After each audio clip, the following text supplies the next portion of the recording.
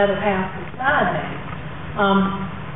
I have two particular questions. One, in line with what you were saying here, do you have to do a DDA to apply to be eligible for the loan and grant through this? Or, as the gentleman was talking about, since he has a business and he's able to go to other areas, but is it required to be in the DDA, or have a DDA to do that? I'll be glad to answer this. For the Georgia City's loan program and the Georgia Department of Community Affairs loan program, those programs do require going through a DDA. And if the city does not have a DDA, it's possible if the city has another authority, development authority, or if there's a county development authority, it's possible that the loans could go through there, but 90% of the time the loans go through a DDA rather than through some other authority, but they have to go through a government authority for these two programs. But yes, SBA, an individual business owner could apply for an SBA loan. I'm not, and that's the reason I questioned how my house at the far end of this was put in there. And if I understood Mr. Hanson, in order for me to come out, I need to go talk to my neighbors and get them to pull out too, so that we get the right section there, because there is a house further out than mine.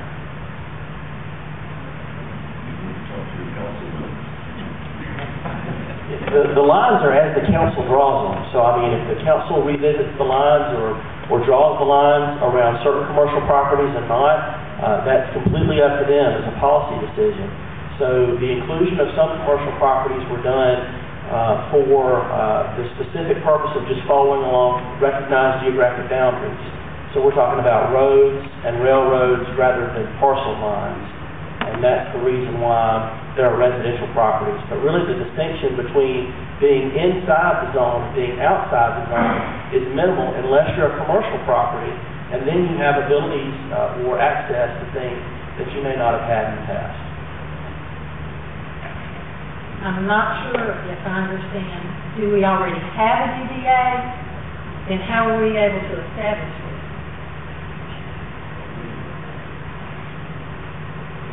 We do not have a DDA at this time. They had one years ago.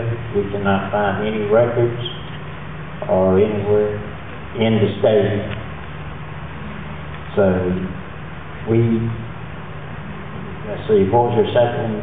We're not a DDA yet, so. This is a suggestion rather than a requirement at this point? Or has this been established as a court?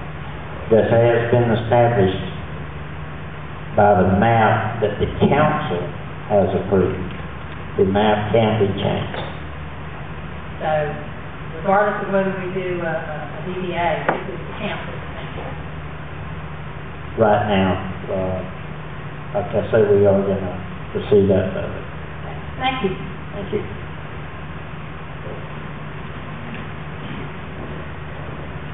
Anyone next?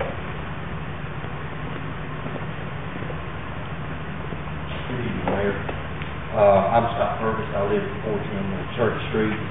I'm not representing anyone or any organization. I use for my own. I got a list of